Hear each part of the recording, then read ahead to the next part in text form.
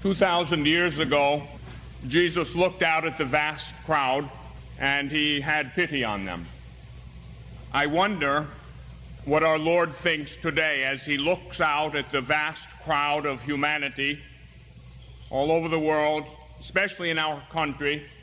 I'm sure he looks and he has pity on us. He looks at our pain.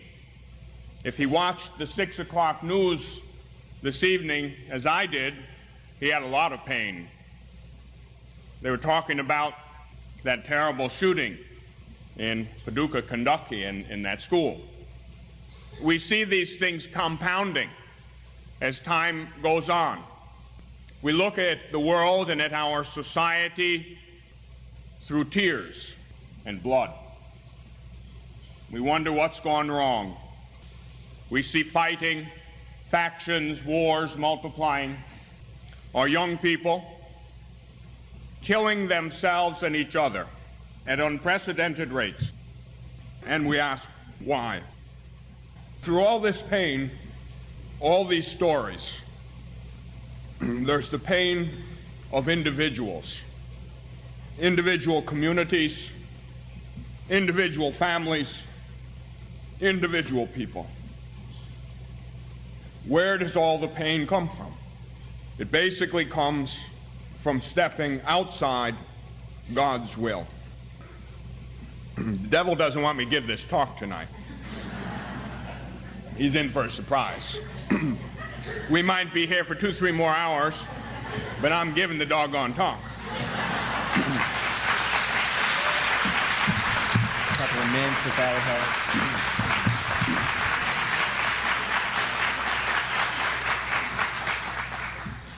My least favorite thing is what I'm going to do this evening. Talk about my own experience. I would rather give a theology lecture. I would rather talk to you about the doctrine of the faith. The last thing in the world I want to do is recount my embarrassing, less than edifying life. I do it quite simply because it has borne fruit in the past. St. Paul said to Timothy, do not be afraid to give testimony to God. And so we're going to give testimony tonight. We're going to give testimony to God, to his mercy, to his goodness, to the meaning of human existence. Life is worth living. A lot of people don't know that anymore. I told you the other night that suicide is fast becoming the #1 cause of death among young people. Now, this is a youth-oriented society. Why, if all is well, are our young people killing themselves and each other? Out in California, where I live, there's a certain movement, an unholy movement among our youth. Suicide is held up as an ideal. The truth has been turned upside down. Doing away with yourself is considered some kind of virtue. The devil has gotten in, and the father of lies had done his job. And we better undo his work in a hurry. Young people today have a lot tougher way to go than I did when I was young. When I was young, the worst thing you could do was drink beer or get in a fight at a football game. We used to do that regularly. But beyond that, there wasn't that much. No drugs. Not that much trouble we really got into. I told you that I have seen 12 and 13-year-old children dead in garbage cans. I have. They had been prostitutes already for 2 years. It doesn't take much of a mathematician to figure out they started real young. Our major cities are crowded with runaways. They run away from home. It must be miserable in their homes. They run away when they're 12 years old, 13 years old. They end up in airports and bus stations. And there are predators waiting for them there. They deceive them and seduce them. They ply them with drugs and promises. They end up on the street, and then they end up dead in garbage cans. That's where the devil wants your children and mine. Yeah, I have children too. I have lots of them, thousands, and I love every one of them. And that's why I'm going to tell you this story. I'm going to tell you this story from the heart. It's the most personal thing I can share with you. I don't have anything more personal than this that I can share with you, because it's my own life. Everybody has their own experience. I have mine. I know that experiences are different, lives are different. I can only give you mine. It's different. It's unusual. A priest friend of mine, Father John Bertolucci, who's a rather well-known preacher, he said this is the most unusual testimony he's ever heard in his life. And he's been around a little bit. Probably a good part of the reason I'm here this week is because I was in Nashville a few years ago, and some of you were there. I gave this testimony then. I still get letters. You know, that was a funny thing. I went in there, gave that testimony, and got out. That's all I did. Flew several thousand miles to give that testimony. I never really talked to anybody, didn't hear a thing about it. 2, 3, 4 years later, I started hearing that, oh, Father, I was there that night. That changed my life. That had a profound effect upon me. Well, praise the Lord. I'm glad. That's why I'm giving it tonight, and I'm going to keep on giving it till the day I die. We are in an age of darkness. People are losing hope. People are truly losing hope. They're losing confidence. They're discouraged. They're despondent. They're on the edge of despair. Often I've had people, and often young people, say, why am I alive? What's the meaning of life? You know, by the time we hit 15, we've been there and done that. There isn't anything much left. You know, by the time you've experienced sex, drugs, and rock and roll, and there doesn't seem to be anything else left, you can become very discouraged, very cynical. The world wants to make us cynical. Now, I would have never believed that stuff when I grew up, and I got to the age of about 15. I remember that age well. Nothing against people who are 15. That's a wonderful age.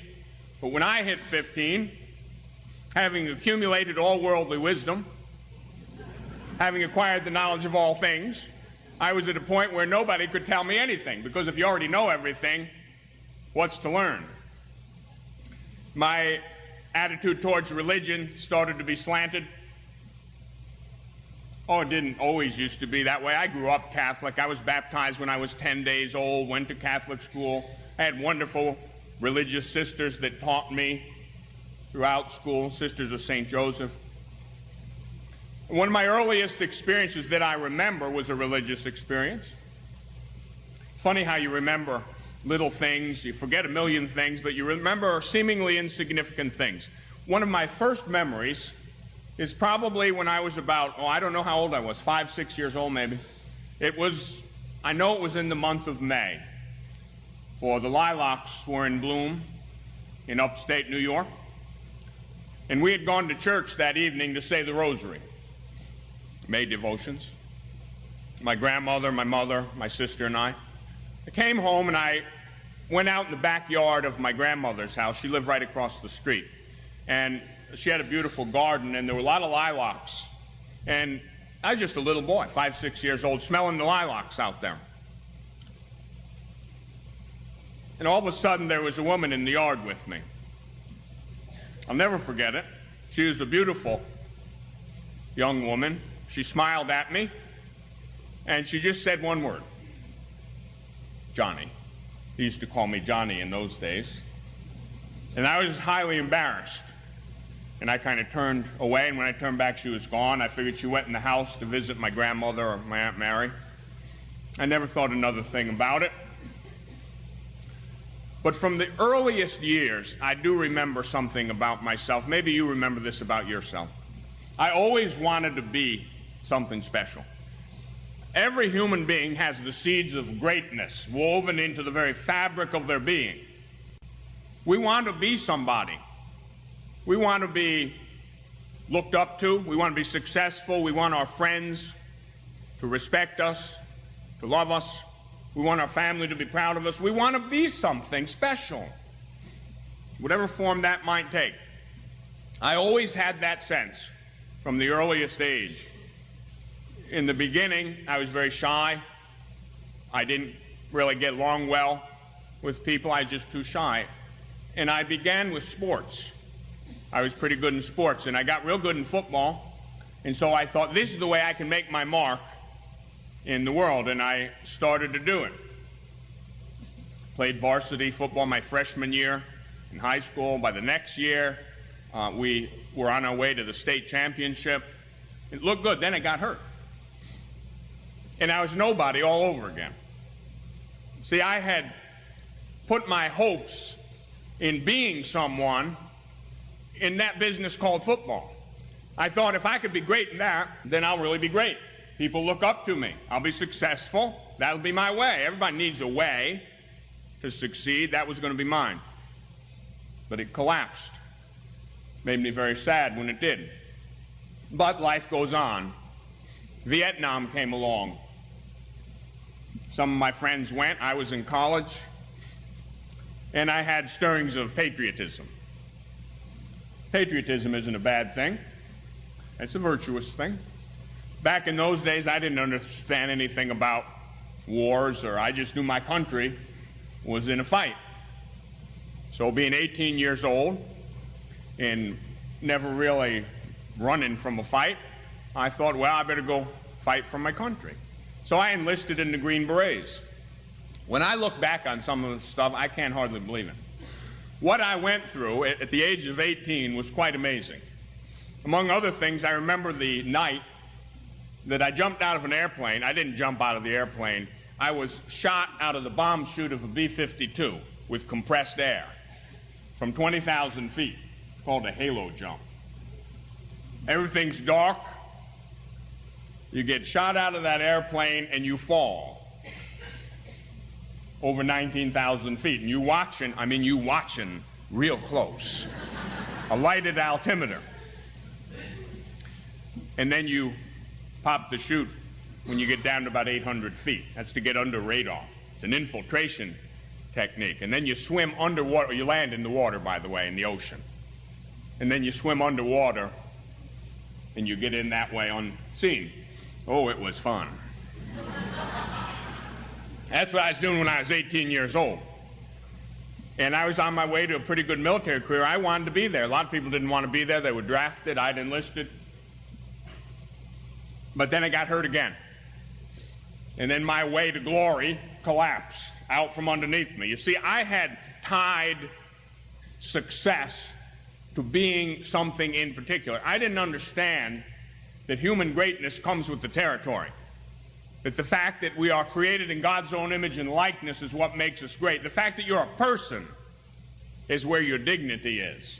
It's not in the fact of what you do, that you achieve a certain thing, you make so much money, get a certain stature in the world. No, your greatness is in your personhood.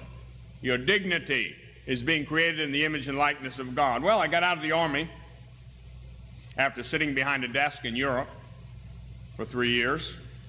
Finished college, went into business, went to Las Vegas, of all places. And I thought I'd make my mark in business.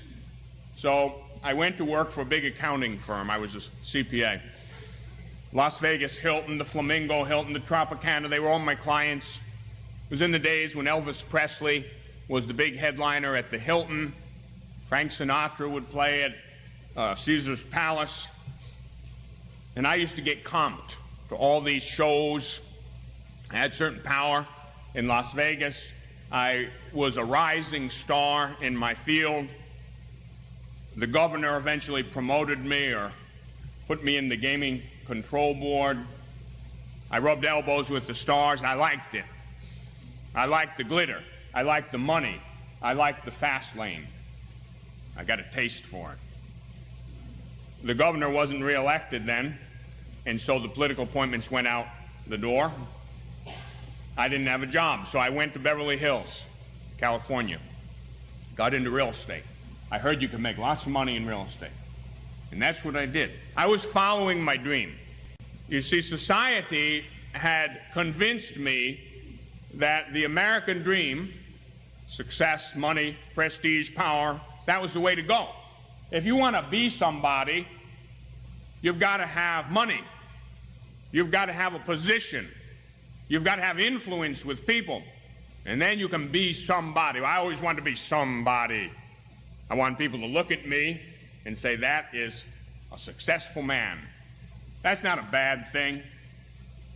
I didn't understand, though, that that's not where happiness is to be found. So I pursued it with a vengeance. I pursued the American dream with a vengeance. And I want to tell you something, I caught up with it. After 2 short years, I was generating with another young man who was only 18 years old when he started. The two of us together were generating approximately 80% of the gross income of the biggest investment real estate company in Los Angeles. Two of us out of 200 agents were generating 80% of the gross income of that company. Didn't take me long to figure out I didn't need that company. I went and found my own penthouse suite in Beverly Hills. 1978, I bought a new Ferrari, 308 GTS, nice shiny red one. And I had mine before Magnum PI had his. And I figured I'd arrive. I'd take the top off my Ferrari, I'd put my cowboy hat and my shades on, and I'd drive down Rodeo Drive, and I was cool. And everybody would look, and they would say, that must be somebody, I wonder who that is. And I liked that. I thought that was success. I thought that was the American dream. That went on for some time, until one night I was invited to a party in the Hollywood Hills. Several rock stars, movie stars were there, and a young actress said to me, oh, come with me, I'd like to introduce you to my best friend. And I immediately thought, oh, happy day. Maybe she looks like you. And she took me in another room, and she went into her purse and took out a gold vial, opened it up, and there was a white powder in there, and she said, meet my best friend, cocaine. And that began a dance with death that almost did me in. I had about reached the top of my profession. I had a net worth of over $4 million. I was making $800,000, $900,000 in cash a year back then in the 70s. It wasn't the greatest amount of money in the world, but it was pretty good for a poor boy from a small town. I began to party more, work less. The predictable happened. Oh, I had rock stars and movie stars from my clients. I ate with them, I drank with them, I got high with them, I sinned with them. I almost died with them. I ended up in a hospital. After about 2 years of it, I ended up in a hospital, a mental hospital. A very scary place to be. I lost everything, including my so-called friends. Interesting, you find out who your friends are when you can't buy them. You find out who your friends are when you don't have something they want. I didn't have very many friends. Matter of fact, I didn't have any. I remember going in that hospital, not a single soul ever visited me. My mother was the only person who ever came to see me. I was there for 1 full year. You know how long a year is? A year is a very long time when you are in darkness, when you are alone, when you are frightened, when you've been to the top and fallen off the backside of the mountain. A year is a long time to think about your own stupidity, about your own failures. I'd made it on my own, and I blew it on my own. And so I sat in that hospital in agony. Depression is a horrible thing. I do not know how many of you are acquainted with that dark specter called depression. That can be a very miserable companion. How many nights I had, get high, the sun starts coming up. What goes up must come down. And I'm going to tell you something, you don't want to come down that way. In the last year I was in Los Angeles, 12 of my friends and acquaintances died. 8 of them from suicide, 4 of them heart attacks induced by cocaine. They're all young, they were all intelligent, music producers, actors, musicians, a physician, a pro football player, with everything to live for. Dead. Dead. I remember every one of them. I remember every one of them and how they died and when they died and the circumstances in which they died. Tragedy beyond imagination. It's been compounding ever since then. I sat in that hospital, depressed and then anxious. It's a terrible pendulum. I would go from deep depression to a kind of anxiety which is called a panic attack. I don't know if you know what panic attacks are. Very painful. And so I'd have those panic attacks and then I'd sink into that deep depression and it was torture. I wanted to die. For 3 years of my life I wanted to die but couldn't. I never attempted suicide, but I wanted to die. I just didn't believe I could go on another minute. Now maybe some of you have been there. I hope not, and I hope you never are if you haven't. But maybe some of you, even some of the young people, maybe you've had a dim intimation of that. Maybe you've tasted that a little bit at times. Maybe you wonder, how can I ever get out of this? Will it ever change? Yes, it will. Yes, it will. I'm here to tell you that no matter how bad it is, it can get better. When I was in the middle of it, I couldn't see that. I was tortured. I remember the worst point. I had no friends. I had no money. I had nothing to come out to. And at a certain point in time, they brought me into an examination room and they put me down on a table. And I was waiting for a doctor and I was just looking up at the ceiling and I remember thinking, how could I be here? Me. How could I be here? I never got in any trouble when I was a kid. I wasn't some gang member. I wasn't violent. I'm a successful man. I made it big. What am I doing here? How could I be here? And I was crying. I was in agony. At that point, the door opened.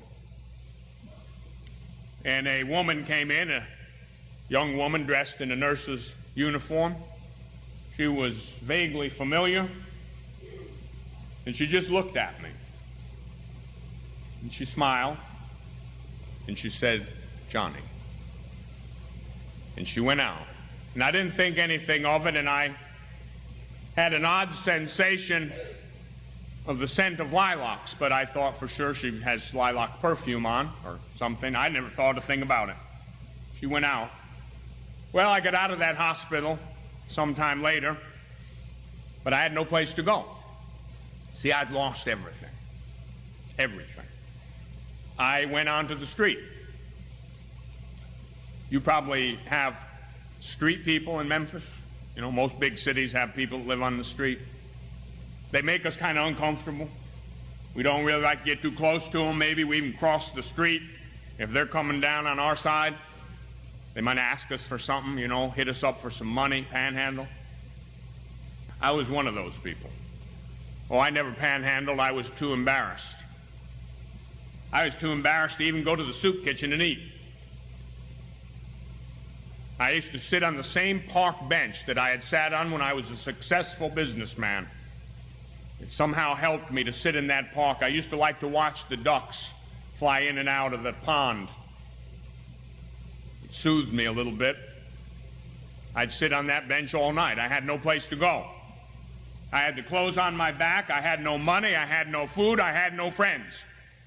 That's one thing when you're used to that. It's another thing when you grew up a normal kid, became wealthy, and then became destitute. That's a radical change. It was traumatic, to say the least. I was in agony. I didn't know what day I would die, maybe the next day. I remember at a certain point, a friend tracked me down and gave me a letter from my mother. I'm going to tell you something, moms, grandmas, I'm talking to you right here. This is a story about a mother's love. This is a story about darkness that can be pierced by that light called mom or dad. This is a story about evil being overcome by good. A story about lies being overcome by the truth. The letter came from my mother, and she said, son, I know you're in big trouble. Why don't you come home? Why don't you give up? Get out of the street. It's dangerous. You can come home. I'll give you a safe place. You can think. You can get your life together. You got to swallow a lot of pride when you grow up dirt poor, become greatly wealthy, and then lose it because of your own stupidity, to go home to my little old hometown, to my mother's little house. A loser. At the age of 37, I couldn't face it. And I resisted it. And in that letter, she said, look, you've tried everything else. Why don't you try saying a prayer? And she put a little holy card of the Blessed Mother in there. It's a picture of Our Lady. On the back of it was the Hail Mary, and it said, say one Hail Mary a day. Mom said, look, you've tried it all. Try this. What could it hurt? And I had tried it all. And I did say, well, what could it hurt? And so I began to say one Hail Mary a day out there in the street. Now, I grew up Catholic. I went to Catholic schools. I did not remember how to say a Hail Mary. I'm telling you, I couldn't remember how to say Hail Mary. I had to read it off that holy card. I'd look at the picture of the Blessed Mother, and I'd turn it over, and I'd say that prayer. Hail Mary, full of grace. I'd read it off of there one time. I wasn't going to become no religious fanatic. One time and one time only. And I did that every day for some time. Another letter got delivered to me. My mother said, come on home. I'll send you a ticket. Mom didn't send me no money. Mom sent me one-way ticket from Los Angeles to Albany, New York. Well, I took it. I went home. I had been in misery for years, and then the misery got worse. I got home, came into that house where I grew up. Now, we grew up in, I guess you could call it a ghetto, projects or whatever, poor area, in a relatively small town. It wasn't a big city kind of a ghetto, but it was poor. I grew up that way. I never knew. We didn't know we were poor because we had food, we had clothing, we had a house to live in. But going back there, after having been out in sunny California, owning several houses, my main house was in Channel Islands Harbor, north of Los Angeles, 6,000 square feet, solid oak on the inside. I had 4 balconies. I had a 60-foot boat dock with my own Hatteras yacht parked at it, a Ferrari in one garage and a Cadillac in the other one. I'd look out from my decks or my balconies on the water. Now I went home, and I looked out at those run-down tenement buildings, and I got real depressed. It closed in on me. The devil began to tempt me again. Just kill yourself and get it over with. 30 days came and went. I had been saying that one Hail Mary, and that one Hail Mary then went to the rosary. I began to say the rosary. And then I began to read the Bible, because the rosary is the prayer of the Gospels, and it led me into the Scriptures. I began to read the Scriptures, but I was still in agony, even though I was trying. June 23rd, 1984, I remember it so well because all the temptations of a lifetime were distilled, synthesized, and presented to me. I was sick of sin. For years, I had prayed for God to deliver me. I hadn't forgotten to pray, but I hadn't lived a good life. I remember running around the grounds, jogging on that hospital. It was a VA hospital.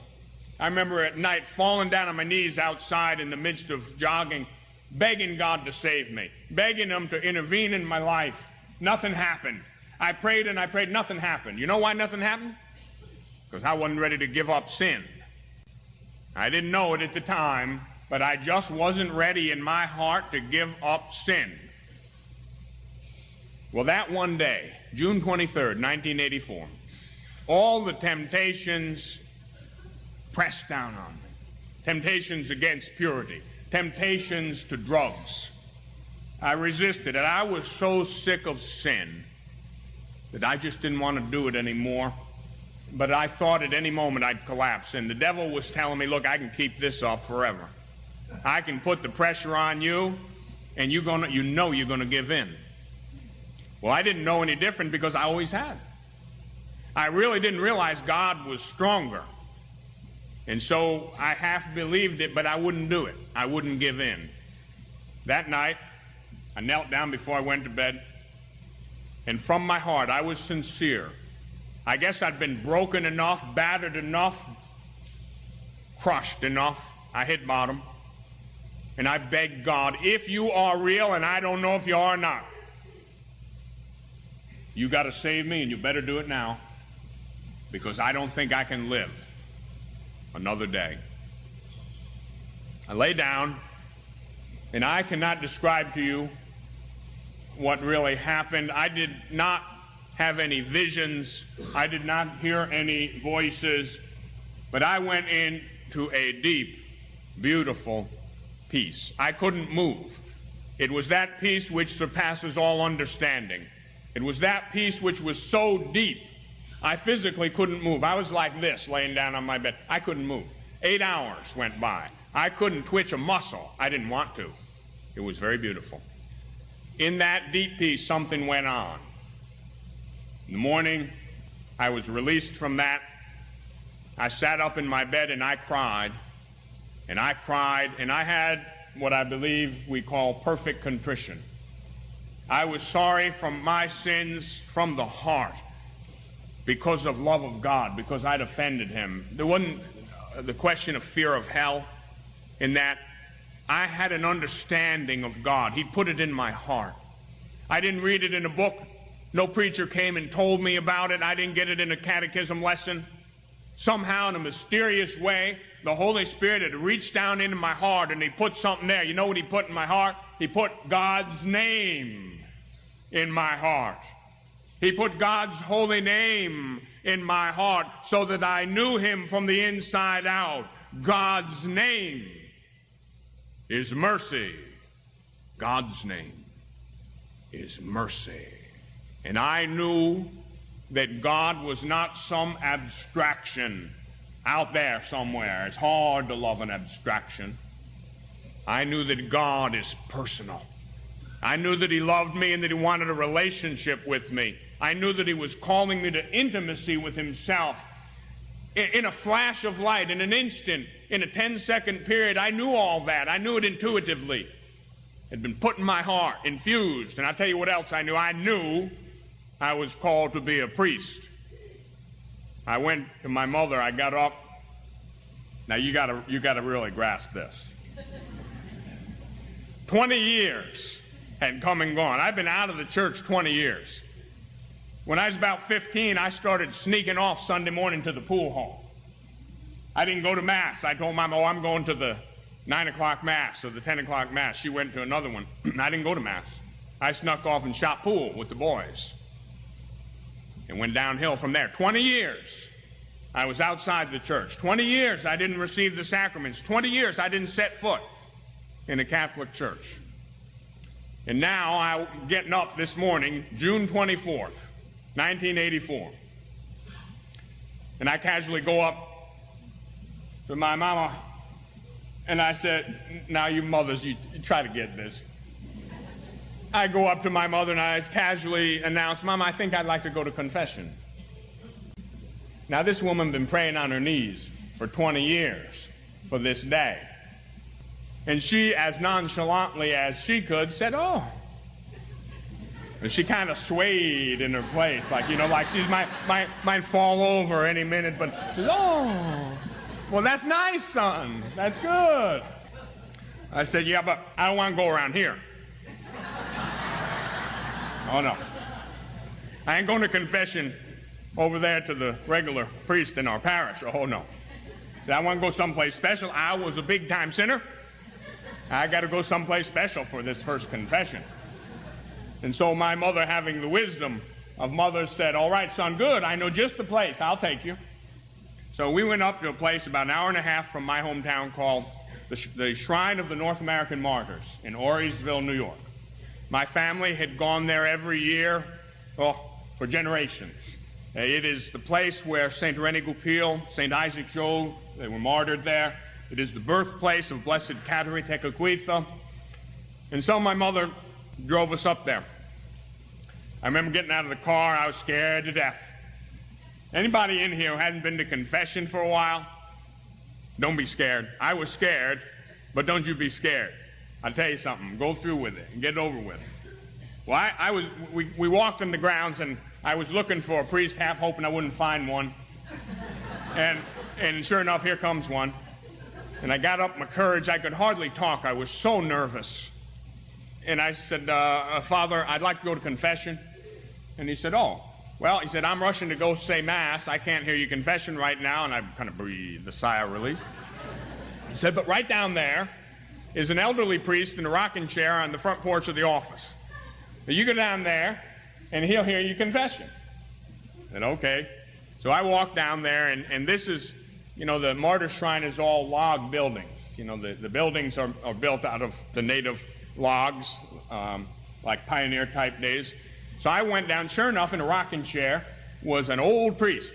I mean, he was an old priest. This priest was so old, I wasn't sure if he was alive or dead.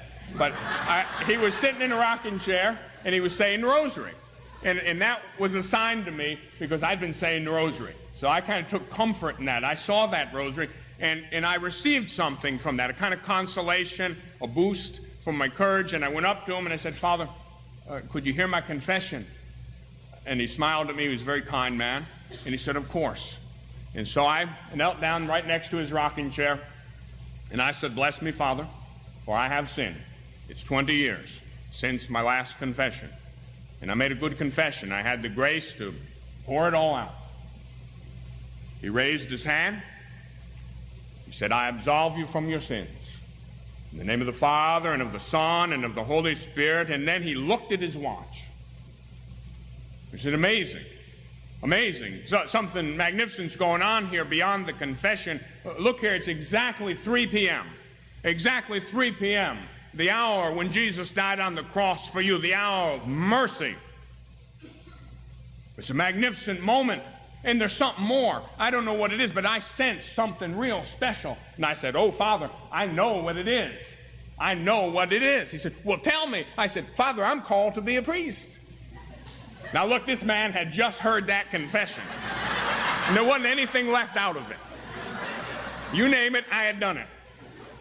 Now, the poor man, I thought he might have had brain damage from listening to all that. And he kind of swayed in his rocking chair. And he said, well, all things are possible with God. Well, that began a journey. That began a tremendous journey towards my vocation. I had never been certain that I was where I was supposed to be. I began looking here, there, and everywhere to see where I would fit in. I knew in my heart I was called to be a priest. It wasn't easy. I went many places, and I didn't fit. I wasn't wanted in those places. I didn't fit in those places. But finally, I found the right place. I went to the seminary. I was terribly sick in the seminary most of the time. From the day I arrived, I was sick as a dog, 3/4 of the time. And it looked like I would flunk out. I had to work because I didn't really have enough money, so I had to work as well as go to school. I remember when that first semester, it was hot. I went to a seminary in a valley in Connecticut. It was hot and it was humid, and I'd work up on a roof painting.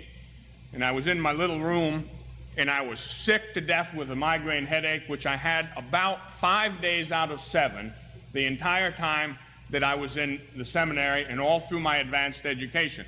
And it looked like I would flunk out because I couldn't make it to a lot of the classes. And I remember praying, I was crying, is what I was doing. I had come this far to fail. I couldn't face that reality. And I was just crying out to God, well, if this isn't my vocation, then what is? What is my vocation? Now, I'll tell you something, at this point, I don't normally tell people. This is not a normal part of this testimony. I leave this out. At that moment, I had a strange experience. The voice of Archbishop Fulton Sheen came out of nowhere. It echoed in my soul, and it said, your vocation is to deliver children in the name of truth. And that struck me, because I recognized those words. In philosophy, we had studied Socrates, and they couldn't figure out what Socrates was all about. He was different. He was a philosopher, but very different. And they would ask Socrates, well, what exactly are you? And Socrates would say, I'm like my mother. Socrates' mother was a midwife. He said, but I deliver children in the name of truth. And those words echoed in the center of my soul. And why Archbishop Fulton Sheen, I don't have a clue, but that's what happened. And from that moment, I was confirmed in my vocation. I went through the seminary and I graduated with the highest academic average in the history of that seminary. And I couldn't go to half the classes. I was too sick. And then they sent me to Europe. And I studied and I got 3 more degrees, a bachelor, a licentiate, and a doctorate in sacred theology, graduating summa cum laude and everything. Highest honors. Why? Because I'm smart? No. Because God knows what he's doing. I didn't know what I was doing. If God gives you a mission, God provides the grace. And sometimes he stoops down to the bottom of the barrel. I tell you this, Our Lady was scouring the gutters for the lowest one she could find. And she found me down there in the gutter. And she picked me up. And so I ended up in this pontifical university in Spain. And while I was there, I went as a deacon. I thought, God wants me to be ordained a priest by the Pope. And so I requested it. And the request was approved. And in May of 1991, I found myself on a bus to Italy. And then on May 26th, Trinity Sunday, I found myself with 61 other men processing up the center aisle of St. Peter's Basilica. At the end of the procession was Pope John Paul II. We got to our places. I turned around. 10 feet from me was Mother Teresa of Calcutta. Mother Teresa was behind me. The Pope was in front of me. At that moment, I thought, I'm in a pretty good place. And for 3 hours, the beautiful liturgy of ordination of the Roman Catholic Church unfolded. When my turn came, I walked up to the main altar. I knelt before the Holy Father, the successor of St. Peter, the vicar of Christ. His hands came down upon my head. And I remembered where I had been. I've been through the darkness. I've been through the darkest night. I've been through a dangerous place. Many times over, I should have been dead. I made mistake after mistake and committed sin after sin. I lived in a living hell. But God's name is mercy. He put it all aside. I remember the words, though your sins be as scarlet, they can be made whiter than snow, washed by the blood of the Lamb. And so the Holy Father ordained me a priest. After the ceremony, we were processing out, 3 choirs singing beautifully. 10,000 people were there. 10,000 people were at that ordination. And as we were processing out, I would say I was more floating than walking. And I caught sight of something out of the corner of my eye. We had just passed several of the cardinals and bishops in the front rows. And out of the corner of my eye, I caught sight of a woman. A vaguely familiar woman, beautiful young woman. And she smiled. a beautiful smile at me, and I saw her lips move. She said my name, that name that I had heard almost 40 years before that for the first time. That day, there were 3 mothers at St. Peter's. My own mother, Veronica, who had prayed for me for 20 years, day and night, never gave up. You mothers, you grandmothers, you fathers, grandfathers, you remember that. You may have children that are in trouble. You may have children struggling. Never give up on your children. God isn't finished with them yet. God isn't finished with them yet. I remember days when they would spit on me in the street. Down and out. That's what the devil said. You down, you out. No, God said, you may be down, boy, but you're not out. I'm not finished with you yet. God's not finished with any of us yet. And so, processing out that beautiful woman, 3 mothers were there. My mother, my Holy Mother, the Church, and I believe my Blessed Mother.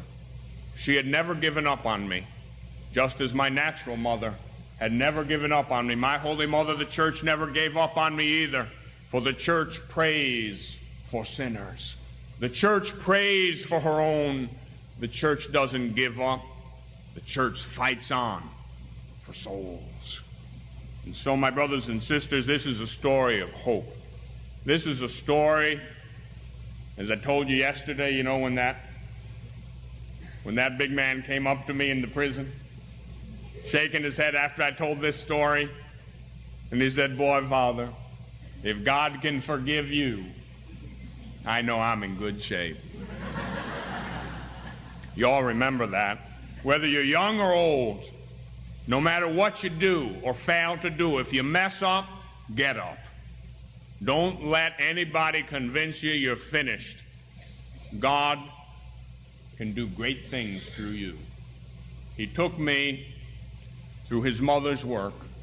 He picked me up, he wiped me off, and now, unworthy as I am, he uses me.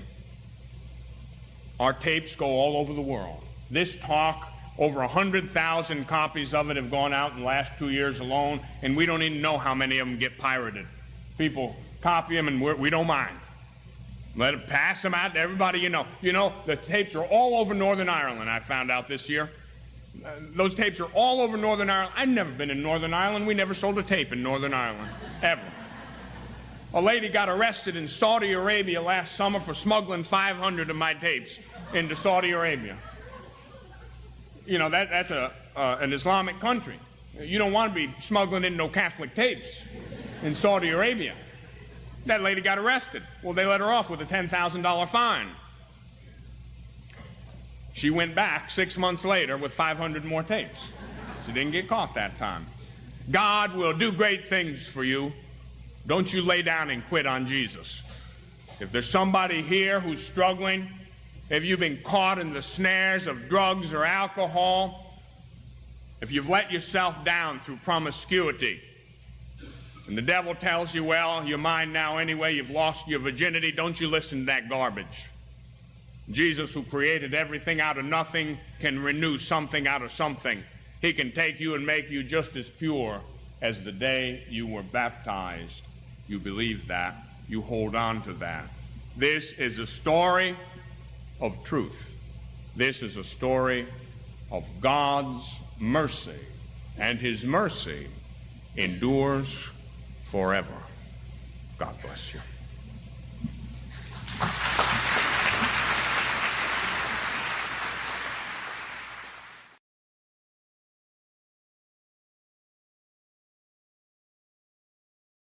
None of those who cry out, Lord, Lord, will enter the kingdom of God, but only the one who does the will of my Father in heaven. Sobering words. Crying out, Lord, Lord, isn't enough. Saying Jesus is my personal Lord and Savior isn't enough. Oh, it's good. It's good. It's very good. But it isn't enough for the simple reason talk is cheap. action costs something. It's not easy to fight the good fight and run the race to the finish line. We can say we believe in one God, the Father Almighty. We can say we believe in the Lord Jesus Christ. He is our Savior. And we've got to say it. We've got to confess our faith. But then we have to put our life where our words are. You've got to live it out. That takes a lifetime of struggle, of decisions, the right decisions. Anyone who hears my words and puts them into practice is like a wise man who builds his house on rock. Your house is your life. All you have is this one life. All I have is this one life God has given to us as a gift, the gift of time, the gift of our being. What are you going to do with that life? That house, that edifice, that temple you're building for the Lord, what are you building it on? I built a house this past spring, a small one, a hermitage, a cabin in the woods. It's no big deal, but I learned a lot. I never did that before. And I had a very experienced man who was doing most of the work. And the most important thing is what you build that house on. If you don't build that house on a solid foundation, it's not going to last long. If you don't build the edifice of your life on a solid foundation, storms will come. Temptations will come. Will your house, will your life stand fast with the onslaught of those storms? The winds will blow. The rains will lash out against your house. Is your house going to stand fast under all that? If it is built on solid rock, it's going to stand fast. But if you build it on sand, erosion takes place. If you build your life on false teachings, erroneous ideas, if you build your life on a set of lies rather than the rock-solid truth, then the winds and storms and rains of time will come. Erosion will set in. Your house, the foundation of that house, will be undermined, and you'll be swept away. The world is lying to us. The spirit of the world is at work. And you know who the prince of this world is? The devil. The one Jesus said he is a liar and the father of lies and a murderer from the beginning. He is the one holding sway in the world. That worldly spirit which says, whatever you want to do is okay. I'm okay, you're okay. Well, on a certain level, yes. God loves you. God loves me. We're okay in that sense. Our being is good. God created us. He created us good. Yes, amen to that. But you're a sinner, and so am I. And we have to acknowledge that reality. The truth is a rock. Don't build your house on a rock with holes in it. Don't build your house on shale. Don't build your house on sand. Don't build your house on part of the rock. You've got to have solid rock, and that means the full gospel. That means all the teaching of Jesus Christ, not some of it. Don't leave out the parts that are inconvenient. Don't leave out the hard parts that are difficult to square with a 90s lifestyle, especially a decadent 90s lifestyle. You've got to take the fullness of God's truth. He revealed himself to us in the person of his only Son, Jesus Christ. He's the only teacher. The teaching of Christ is the teaching of the church. Accept all of Jesus. Don't say, I take part of you, but I don't want that part. Don't try to rationalize morality away. Don't say God doesn't care about morality. You didn't never read the Bible to say something like that, or you're reading it with a rationalistic, subjectivist, idealist mentality, which is filled with lies that lead to death. The church's teaching is truth. That is a rock. All through the Old Testament, whenever you see the word rock, capital R, it refers to God. Then in the 16th chapter of the Gospel of Matthew, Jesus changes Simon's name to Rock. Peter, thou art rock. And upon this rock I will build my church. And the very gates of hell, the jaws of death will not prevail against it. Jesus is grafting Peter into himself. He's not making Peter God. Peter isn't God, he's a man. The Pope isn't God, he's a man.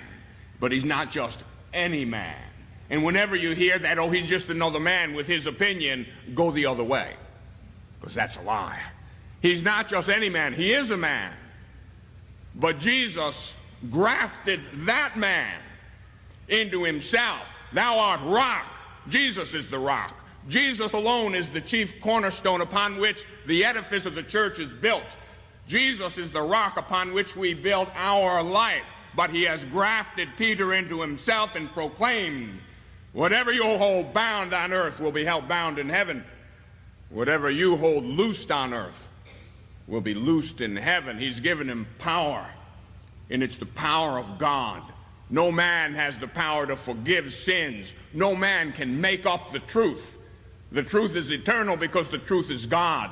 The truth is immutable and unchangeable because the truth in its essence is God himself.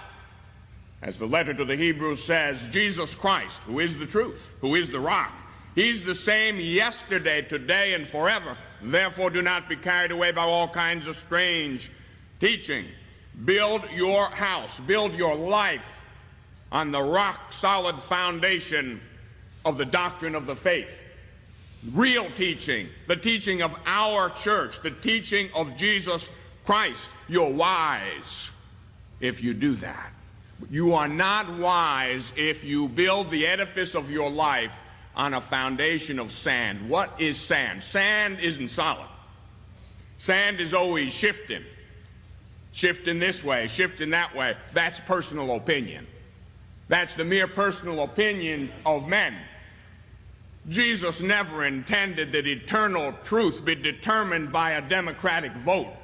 I don't care how many percentage of Christians say Jesus isn't there really in the Eucharist. I don't care if 95%, 99% say that. That doesn't establish the truth. That just confirms that 99% done lost their faith. Simple as that.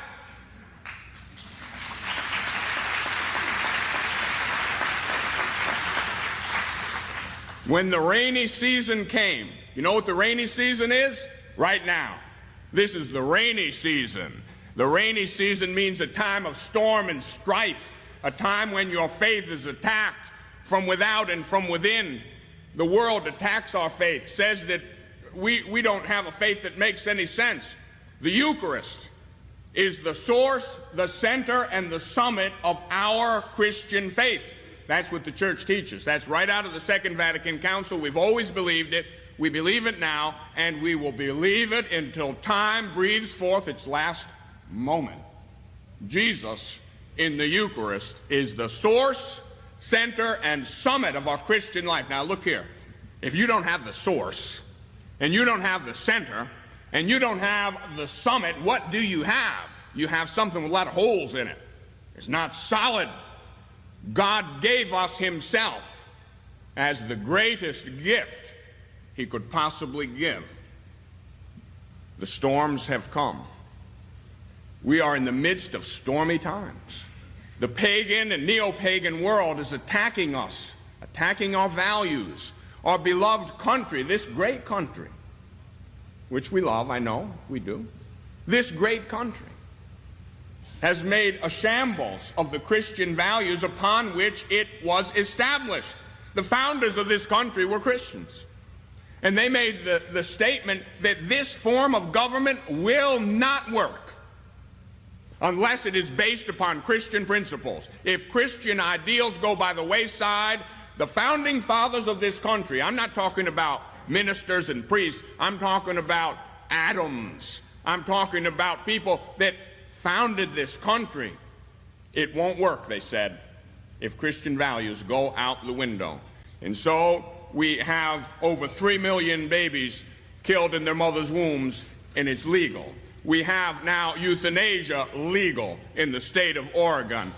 Other states will follow. We have the most outlandish immorality legalized in the name of a specious notion of freedom, which isn't freedom at all, it's license. And if you get that one wrong, you're headed for slavery. We got it wrong. Freedom is the power to do what you ought to do. It's not doing whatever you want to do. Because that notion of freedom leads to a breakdown of morality. If I can do whatever I want to do, this is a free country. I can do what I want to do. If I want to be immoral with your 12-year-old child, I can do it because I'm free. Baloney. That's not freedom. That's license. Freedom is power to live the way you ought to live. You need power to live the way you ought to do. What should we do? What's the highest thing? To love God, to know God, and to serve God with your whole heart, mind, and strength. You need power to do that. You're not going to do it if you don't have power. You don't have that power, you're not free. How do you lose that power? Sin. Sin. Jesus said it. The man who sins becomes the slave of sin. And so build your house on solid rock. Otherwise, it's going to collapse. If you build your house on the whims and passing fancies of any man, any generation, any philosophy, that's sand. It's here one day, gone the next. You know, one philosopher, he holds sway for a little while, then another one, shifting sand. Personal opinion. Hey, take a Gallup poll 30 years ago, and the people said one thing. Take another one today, they say another thing. That's sand. Shifting here and there. You want to build your house on that? You're headed for a fall. Your house is going to collapse when your life comes under attack. Anyone who hears my words and puts them into effect is wise. Now, what's the Word of God? Well, we know the Word of God. It's in the Bible. In the Catholic Church, we have the sacred scriptures, we have sacred tradition, we have magisterial teaching, which authentically and authoritatively interprets the Word of God, whether written, the Bible, or handed on orally, sacred tradition, the apostolic kerygma. I'm going to tell you one of the most important dimensions of the Word of God. This is truth. This is the Word of God. This is the 6th chapter of the Gospel of St. John. Enormously important. Jesus said to them, I am the bread of life. He who comes to me shall not hunger. A lot of people are starving to death today. A lot of people are very hungry today. A lot of people are very empty today. They are searching. They are lost. They look in here. They look in there. They're looking everywhere for an answer. They're starving. Jesus says, I am the bread of life. He who comes to me shall not hunger, and he who believes in me shall never thirst. But I said to you that you have seen me, and yet you do not believe. All that the Father gives me will come to me, and he who comes to me I will not cast out. For I have come down from heaven not to do my own will, but the will of him who sent me. The Jews began to murmur, because he said, I am the bread of life who's come down from heaven. And they said, isn't this Jesus? We know him, son of the carpenter. Jesus answered them, don't murmur among yourselves. No one can come to me unless the Father who sent me draws him, and I will raise him up on the last day. And then a little while later he says, your fathers ate manna in the desert, and they died. This is the bread which comes down from heaven, that a man may eat of it and not die. I am the living bread. Jesus is talking. God and Son of God is talking here. I am the living bread come down from heaven. If anyone eats of this bread, he will live forever. The bread which I shall give for the life of the world is my flesh. Now, I'm going to give you a very short, concise lesson in Scripture. You can take the Bible, you can read it, and if you interpret it subjectively, you can come up with anything you want. Because if you have 1 million people reading any passage of any book, including the Bible, they will interpret it according to their own filter. We all have a filter. The filter is the sum total of our education, our experience, everything in our life. Everything we take in comes through that filter, that intelligence, that experience. The problem is very few people check their filter. You see, so you can read the Word of God and you can say, oh, it doesn't mean what the Catholics think it means. It means this, or it means it's just a merely spiritual thing. It doesn't have anything to do with the Eucharist. A lot of people think that. I respect what anybody thinks. Everybody has the right to think whatever they want and believe whatever they want, and they must be left free. And I totally respect what anybody believes. I'm just talking to Catholics. I don't preach to anybody else. I preach to Catholics. This is what the Catholic Church believes. How do we read the Bible? There are 3 principles which you must apply in reading the Bible. Number 1, you have to read it as a totality. You cannot take it out of context. I'll give you an example. When I was down in Florida a few years ago preaching, there was a certain minister down there who was preaching that we've got to kill abortion doctors. Got to kill them because they are a threat to those innocent little babies. And he used the Bible. An eye for an eye and a tooth for a tooth, and you kill my brother and I'll kill yours. He was preaching that publicly. When I was there, and a friend of mine was the director of the pro-life office in the Diocese of Pensacola, Tallahassee. And he tried to, this was public, it was on television. So this priest, friend of mine, he went on television. And he said, this is not what the Bible is saying. We can't do this. And he tried to bring about a reasoned approach to this and show, well, you know what happened, don't you? You know what happened a short time after that? It started happening. 2 doctors were killed in Pensacola, abortion doctors.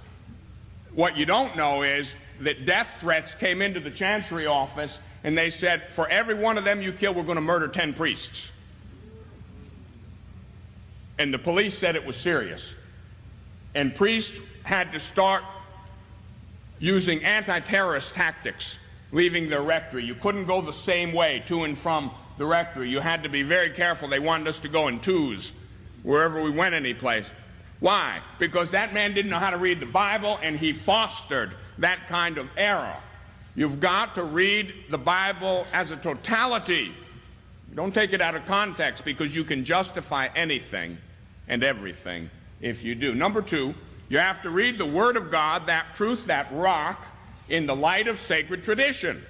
You know what sacred tradition is? Sacred tradition is the teaching of Jesus Christ. Now, Jesus himself, when he was on the earth, didn't write a book. Now, the Bible has God as its primary author, no question about that. But Jesus taught orally. He taught his apostles, and his apostles handed on his teaching faithfully. That's called the apostolic kerygma, sacred tradition. That's the teaching of the church in faith and morals. Some of that, then, was recorded in writing. Some of that was recorded in writing. That's called the Bible. You must read the Bible in the light of sacred tradition. And third, you must apply what we call the analogy of the faith. An example of that, you pick up the Bible, you read it, and through a kind of scientific methodology. I don't know if you ever heard about this, but there's a lot of science is good. We use it in biblical studies. The Germans were very strong in theology and Bible studies.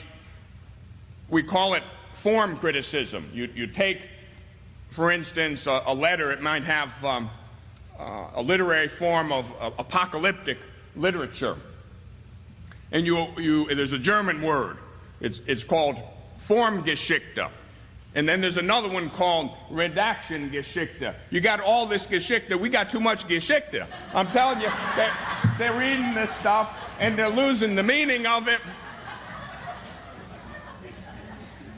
And some of these scholars are reading the Bible and say, oh, well, Jesus didn't intend to establish a church. You're not applying the analogy of the faith when you come to conclusions like that. You've got to know how to read it. Read it as the church reads it. You're not going to come up with any unique and novel interpretations of it, because it's the same yesterday, today, and forever. Hold fast to it. Now, part of this word is the Eucharist. Part of this word is Jesus saying, I am the bread of life. Now, the church at the time, his own people, the leaders of the church, they disputed among themselves, saying, how can this man give us his flesh to eat? My grandmother used to say, the more things change, the more they stay the same. They're saying it today. How can this be? Now, how can the Eucharist be, in fact, the body and blood of Christ? It's nothing new. They were saying it when Jesus was still on the earth. How can this man give us his flesh to eat? So Jesus said to them, truly, truly, I say to you, unless you eat the flesh of the Son of Man and drink his blood, you have no life in you. He who eats my flesh and drinks my blood has eternal life, and I will raise him up on the last day. For my flesh is food indeed, and my blood is drink indeed. He who eats my flesh and drinks my blood abides in me, and I in him. As the living Father sent me, and I live because of the Father, so he who eats my flesh will live because of me. This is the bread which came down from heaven, not such as the fathers ate and died. He who eats this bread will live forever. This is the teaching of Jesus Christ. This is the truth. This is a rock, and you better build your house on this rock, because I'm telling you, the world and even factions inside the church are trying to steal your faith. They're trying to convince you through a rationalist, subjectivist, idealist teaching that it's not really Jesus. We've got heresies rampant from one end of the church to the other, and most people sit back and let it happen. I'm going to tell you something. You sit back and let it happen long enough, you're going to wake up one morning and discover your faith has left. It's nowhere to be found. You better start standing up for the truth, people of God, because if you don't, it's going to be snatched away from you, and you're going to fulfill the words of that author, T.S. Eliot, who prophesied in a way that we may just end not with a bang, but with a whimper. It's happened before in history. Back in the 4th century, the early 5th century, they woke up one morning to find out the whole world was Arian. Arianism was a heresy. They didn't believe Jesus is divine.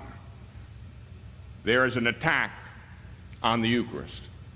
And so a little review on the Eucharist. The Eucharist is the source, the center, the summit of our faith. You can't do without it. You go back to the Old Testament to begin to get insight. The people of God were enslaved to Pharaoh. They had been taken away from Israel. They were in Egypt. And then God raised up Moses, a great leader, prophet. And after they'd suffered for a very long time, Moses was told by God, tell the people, tell every family to get a lamb, an unblemished lamb, a male lamb. And then on this night, I want that lamb to be sacrificed.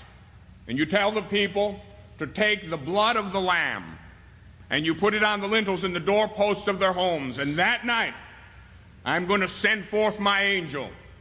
And the angel is going to strike down every firstborn in the land of man and beast alike. But your house will be protected by the blood of that sacrificial lamb, and the angel will pass over. That's the Passover, the Jewish Passover. That's the Passover. The blood of the lamb will protect your house. And so it happened. On that night, the destroying angel came over Egypt and struck down the firstborn of every man, of all the flocks, and there was great wailing in Egypt. And we know that the chosen people then exited, the Exodus from Egypt. Now that is what's called a biblical type. It foreshadows something that takes place in the New Testament. Jesus is the Lamb of God. In the fullness of time, God sent forth his Son born of a woman, born under the law to deliver from the law those who were subject to it. And so Jesus was born to die. Jesus assumed a human nature, became like one of us in everything except sin. Why? Because we were enslaved. The chosen people were enslaved to Pharaoh. But God wills freedom for his people. And so just as God raised up a mighty hero in Moses, Moses was just a prefigurement and a type of Jesus, the quintessential hero, the consummate hero, the greatest hero who ever lived. And Jesus became man. The Word became flesh and dwelt among us, filled with grace and truth. And what did he do? He went forth and he healed the sick. There's only one Jesus. The Jesus from all eternity, the eternal Word, the Father's only Son, the second person of the Blessed Trinity. In the fullness of time, through the power of the Holy Spirit and the fiat of the Blessed Virgin Mary, he took on a human nature. Became like one of us in every way except sin. He took that human nature then. He walked in Palestine, the same Jesus, the same subject of action who's divine. It's a divine subject of action, a divine person. He walked about Palestine. He delivered those in the grip of the devil. He healed those who were sick. He gave sight to the blind and hearing to the deaf. That's what he did when he walked the face of the earth. Now, nothing's changed. He's still doing it. I have, believe it or not, through the power of God, given sight to the blind and hearing to the deaf. I've even raised the dead. Every priest in this sanctuary has raised the dead. You didn't know that, did you? You didn't know you had such famous priests, such great priests in your midst. There isn't a priest I know who hasn't raised the dead. I'm going to tell you something. Every sick man Jesus healed died, and every dead man Jesus raised died eventually. But there's a different kind of healing and a different kind of deliverance and a different kind of raising the dead going on here. These priests hear confessions. Dead men walk into their confessionals and living ones walk out. That's Jesus at work today.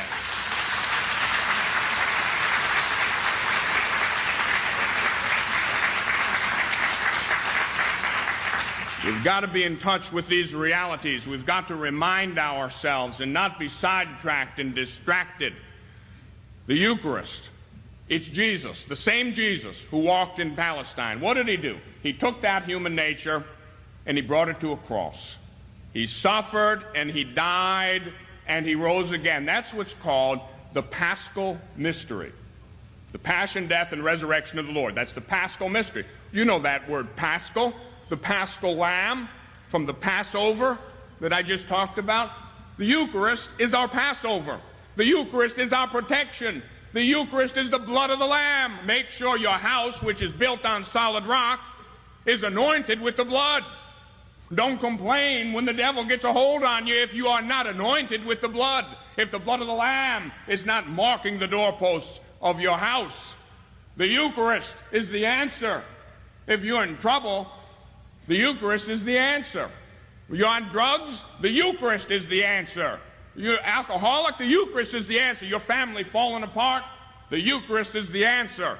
We got abortion in this country, babies being murdered, the Eucharist is the answer. Get the people in there praying.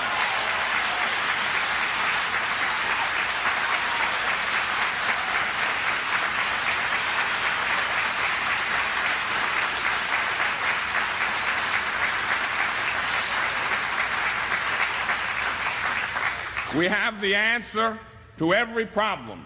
We have the all-holy name of Jesus to strike down evil. We have Jesus himself in the most humble Catholic church any place in the world.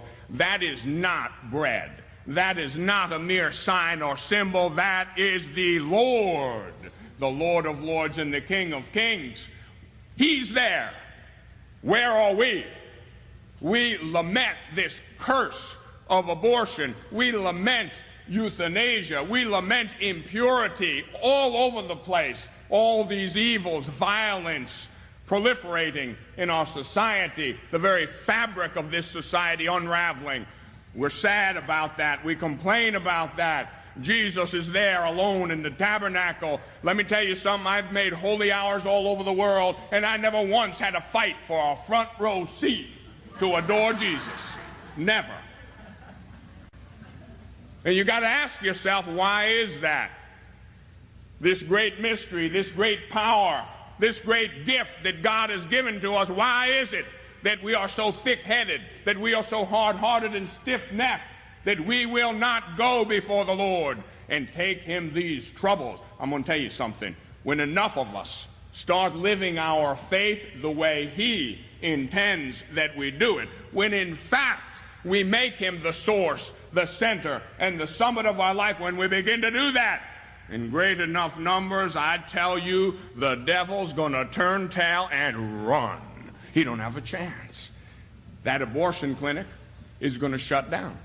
Now, I have a friend from Wichita, Kansas, a lady just like a lot of you ladies here. She used to go and pray the rosary at the abortion clinics. Now, Wichita was a capital for abortion. I mean, that's a bad place. They put people in jail in Wichita and throw the key away for standing there praying the rosary. They had no effect at all for years. And she didn't know why. And she prayed all night one time. And the Lord said to her, well, what are you doing? What are you doing? You have me in the Eucharist. And what are you doing? Are you bringing this power to bear against that evil? What you need to do is you need to expose the Blessed Sacrament in the churches. You need to get my people down on their face adoring me and offering reparation. You need to pray my mother's rosary 24 hours a day, and you all need to fast. And if you do that, you watch what happens. 2 women did it, only 2. They fasted for 40 days on bread and water, and they spent several hours a day in the one chapel that had perpetual adoration. I understand you have one around here. One's enough. I bet you there's room there. You all try to go over there, I bet you get a seat. I bet you have a place to adore the Lord. All right, you got to start. Talk is cheap. Talk is cheap. You got to get up and you got to fight. You've got to want the victory. Now, the victory is ours. Jesus won the victory on the cross. He did the hard part. We have to accept the victory. How do we do it? We go and we worship him. We adore him. We give him the gift of time that he's given us. This lady, her name is Celia Chin, told me that in a very short time, the first abortion clinic shut down, mysteriously. And they got more people doing this. She has opened, I forget the number now, but I think it's 39 chapels of perpetual adoration. Kansas has a lot of chapels of perpetual adoration relative to the number of Catholics there. Abortion clinics started to close. Oh, there's still some there. But they began to close. They had no success for many years. They began to do that. They started to apply power. Listen, spiritual problems require spiritual solutions. The Eucharist is God himself. You can't get anything more powerful than that. I'm going to tell you, though, what the devil's doing. He's very clever. The devil gets himself into positions of authority. He gets himself into institutions of higher learning. He gets himself into places that insist on calling themselves Catholic universities, colleges, and seminaries, and then the devil starts teaching, and he starts teaching garbage. And what he starts teaching is, well, it's just a symbol. It's just a sign. Nothing really changes. You don't want to use words like transubstantiation. There's really the bread and the presence. Or maybe it's just the presence while you're having Mass, but then there isn't any more presence. You got a bunch of nonsense going on. This has been taught. This has been taught to seminarians and people in Catholic universities. It's more mysterious than the mystery of iniquity itself, how that can have gone on.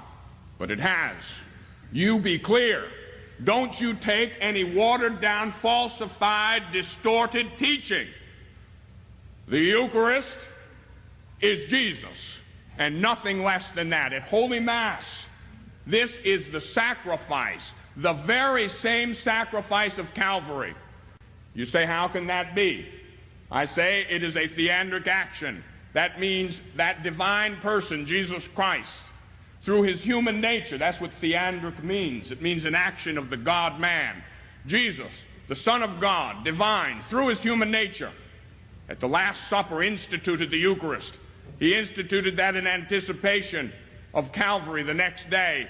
Every time we celebrate Mass, we enter into something transcendent. Because it is an action of the God-man, it transcends time and space. And so at any time and in any place, we can enter into that and make it present. The Mass is the sacrifice, the same sacrifice of Calvary. And you've got to ask yourself a question. When you're at Mass, where are you? You are at Calvary. It's an unbloody sacrifice, but the same sacrifice. I remember one time I was preaching someplace, first Mass, I think a vigil Mass. The lector came in, he was kind of half drunk. The altar boys came in, and they're having a good old party in the sacristy, talking, laughing, telling jokes. It got to be 30 seconds from when Mass started. Now, I'm a stranger every place I go, and strangers have to be a little bit careful. You don't want to step out of line. But I just couldn't take it anymore, and I said, hey, where are you all going? Huh? Where are we going right now? Oh, Mass. Yeah, what's that? What's that? They didn't have a clue. Let me tell you something. We're going back 2,000 years, and we're climbing a mountain, and there's a man lifted up on a cross, and his name is Jesus. And he's dying for you. We are going to Calvary. And what should our disposition be standing there at the foot of the cross? Our disposition should be that of Mary, St. John, and the pious women who stood there in solidarity with the Son of Man, who suffered and died that we might live. This is the Mass. This is the Eucharist. And he shed his blood. That's the blood of the Lamb. That's the blood that sets you free. That's the blood that is your salvation. Though your sins be as scarlet, they can be washed whiter than snow by the blood of the Lamb. Don't trample the blood of the Lamb underfoot. Be reverent at Holy Mass. Know what you're doing. Know what you are doing. At the words of consecration, a validly ordained priest, and only a validly ordained priest, confects the Eucharist. A miracle takes place. Plain bread, plain wine, through the power of the Holy Spirit and the words of consecration, change in substance into the body, blood, soul, and divinity of Jesus Christ. It is the Lord. Now there's another heresy about. And some of these theologians will tell you, well, a real presence, yes, but it's no different than the presence, the real presence of God in the Bible. God is really present in his Bible. That's a true statement. They're not lying. God is really present in his Word. He is. And Jesus is really present in the sacraments and in the ministers of the sacrament. And in fact, he is really present in you. It's real. It's not a false presence. That's a real presence. However, they don't finish the story. Jesus is not really, truly, and here's the punchline, folks, substantially present, except in heaven and in the Blessed Sacrament. This mode of presence in the Blessed Eucharist is different than any other mode of presence. It is the mode of presence par excellence, the highest mode of presence. It is God among us, Emmanuel, body, blood, soul, and divinity. Body, blood, and soul speaks of the humanity of Christ. God is everywhere spiritually in virtue of his power as God. Body, blood, and soul speaks of the humanity of Jesus. United to the divinity, hypostatically, as we say, subsisting in the divine person, it is the Lord, the fullness of presence. God's everywhere. But you're not going to find me outside adoring that oak tree. Is God out there? God's out there. I'm not crazy. Is God in you? You better believe it. You're a temple of God. I believe that, and I respect you greatly because of that. But you're not going to find me on my face in front of you adoring you. It's very different.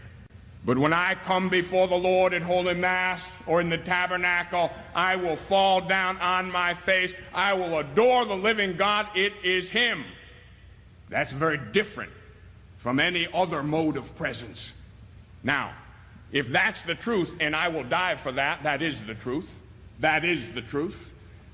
That being the case, as one good Baptist minister friend of mine said to me, you know, Father, if I was you, I'd be the happiest man in the world.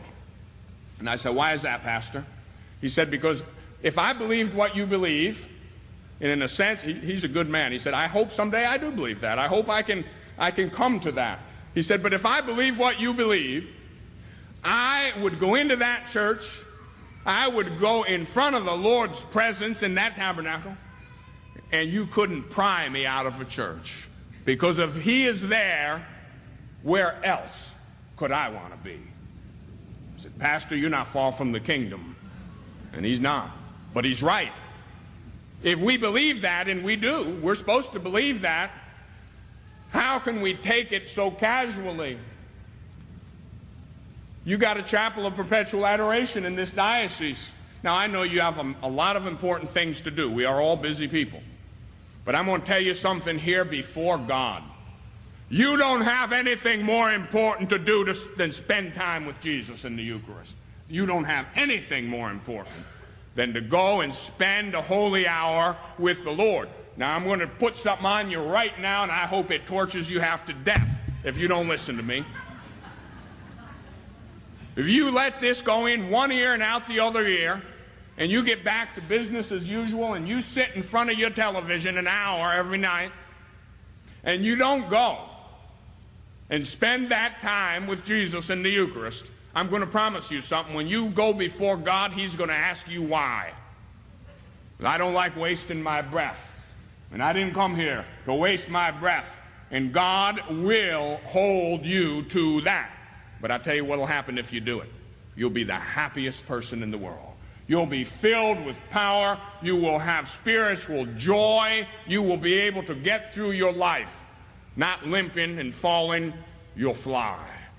He'll give you the wings of an eagle. Jesus is here. His presence in the Eucharist is the most enormous gift imaginable. We need to go to Him. The Eucharist, of course, is food for the journey. I often tell people, every now and then a good woman will come up to me at a mission and say, oh, Father, you know, my husband's a good man. I say, oh, yes, ma'am, I'm sure he is. She says, and then come the punchline. But he don't go to church much. But he's a good man, you know. Said, well, I'm sure he's a good man, but, you know, we have a supernatural end.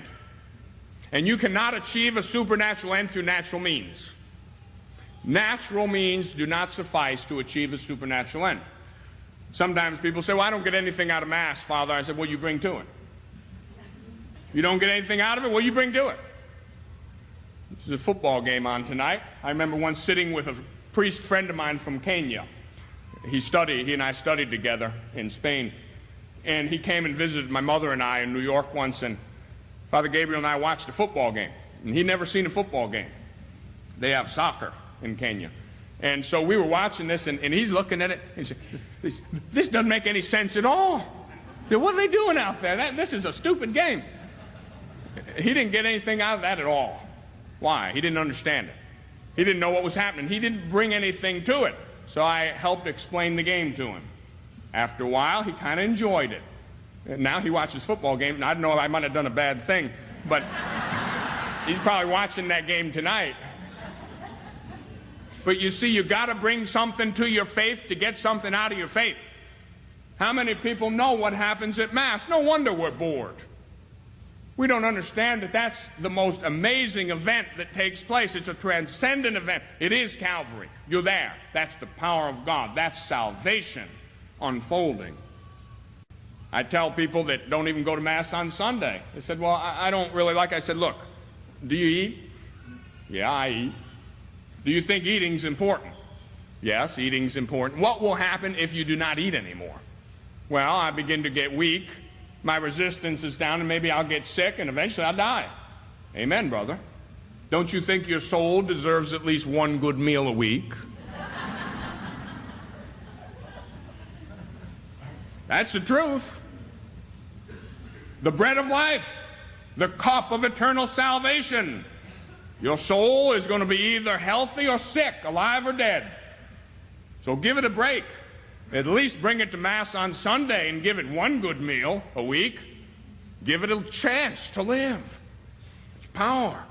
It's the sacrament of unity. I'm going to tell you the only way that authentic ecumenism will ever take place. It won't take place when we are ashamed of the fullness of our faith. It will not take place because we don't express everything we believe. Ecumenism is not to be brought about by burying Our Lady in a closet someplace and pretending that we don't love her. It's not to take place by failing to tell the fullness of what we believe in the Eucharist. When we bring out the fullness of truth, especially the Eucharist, it will draw people like a magnet. I have brought several people into the Catholic Church, including some Protestant ministers. One of them was a Pentecostal, 4 generations. His father and grandfather and great-grandfather were Pentecostal ministers.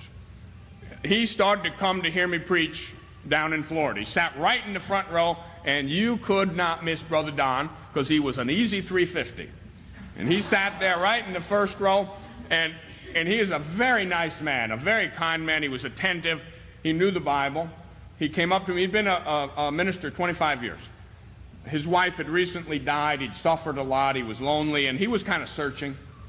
So he just came, and he would listen to me. He heard that they got somebody that preaches like a Baptist over there at that Catholic church.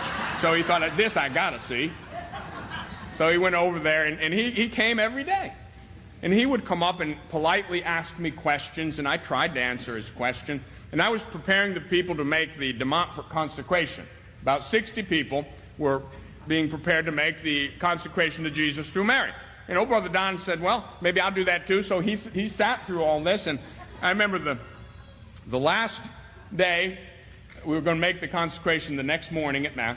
He came to me and said, I'd done this 33 days, this preparation. And he came to me about 10 o'clock at night in the rectory. He says, Father, could you go over that again? And so I did, as best I could. He went home. He just couldn't come to it. He was well-meaning, but he sat in his chair all alone, he said, and he was trying to get it intellectually. He's kind of trying to figure out how Mary fit into all this. It goes against what he grew up with. What happened was, the next day he came, he made the consecration. He came, sat right in the front pew, stood right up, made that consecration, and I was amazed. And I said, Brother Don, what happened?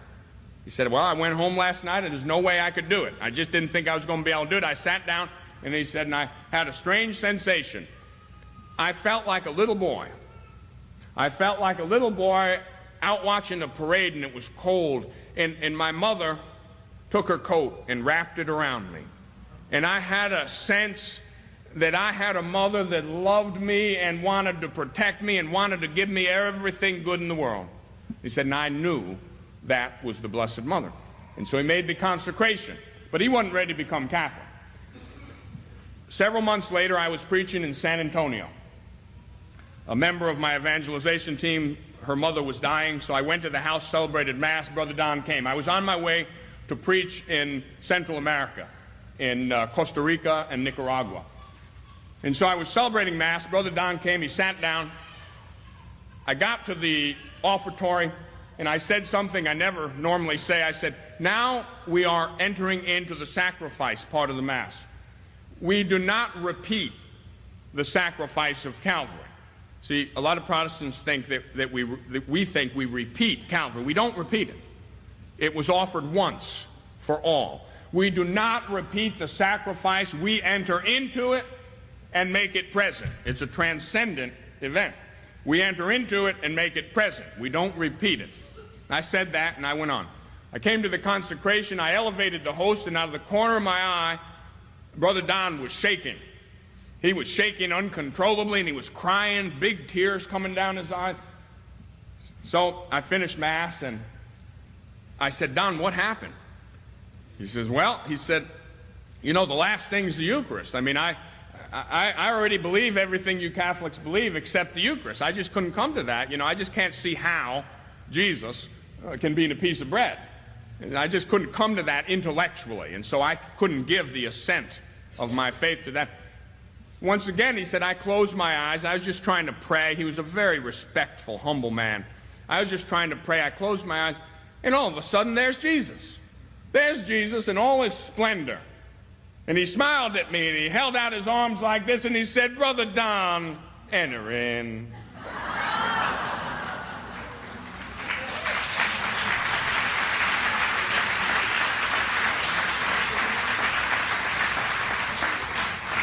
He took some catechesis and received his first Holy Communion on Christmas Day.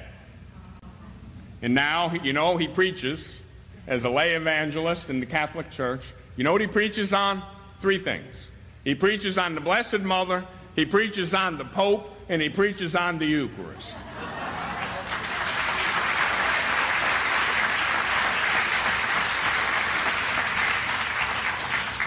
My dear friends, don't ever take it for granted. The Eucharist is the greatest gift God's given to us. It's the healing power of God. We're going to have a Eucharistic kind of a healing service right after Mass. There's power in the Eucharist. It's the very power of Jesus Christ, the divine physician. I remember a story from my seminary days. A good friend of mine was diagnosed with cancer.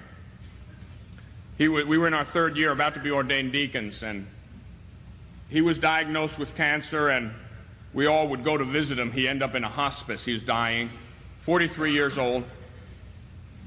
He was a good man. He loved the Eucharist. One thing about David, he loved the Eucharist. 2 of us would be in the chapel 5 o'clock every morning.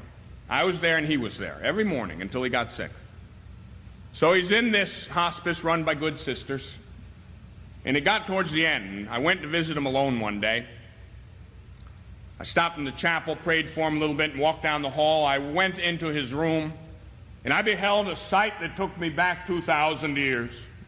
David's mother had moved into the hospice. She was holding her son in her arms. Now, David had been a 200-pound, big, strapping man, fishing boat captain in his day, commercial fisherman. He was emaciated. I don't know how much he weighed, less than 100.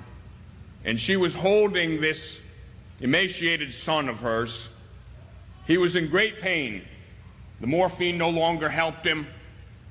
And so he was just in pain. The perspiration was coming down his face. His mother was wiping the perspiration off of the pietà. That's all I could think of, mother and son. David was suffering, and I went in. He was too weak to speak. He motioned for me to come closer. I went up to him and knelt down, and he whispered in my ear, "You can't believe the joy. You can't believe the joy to be one with Jesus, suffering, dying, on my way to resurrection. Power of the Eucharist." I left. A couple days later, I was standing on the steps of the chapel of the seminary. The rector was there, I was there, a couple seminarians, and the sister who had taken care of him in his last days came, Sister Louis Marie, and she told us this story. She said, shortly after I left, David went into a coma. She called for the priest, couldn't find him, and eventually she got another priest who wasn't the chaplain. He came, but he couldn't do anything. David had already been anointed. But he was just laying there in that coma. But that priest, being a spiritual man, he had a pyx, and he took the Blessed Sacrament. He took God himself, and he raised it up. And he said, "Behold the Lamb of God, who takes away the sins of the world. Happy are those who are called to his supper." And David sat bolt upright out of a coma. And the priest broke off a piece of the host and gave him viaticum, food for the last journey, the body of Christ. And David received Jesus. And the last 3 words out of his mouth were, "Hallelujah, hallelujah, hallelujah." And he fell down and he breathed his last.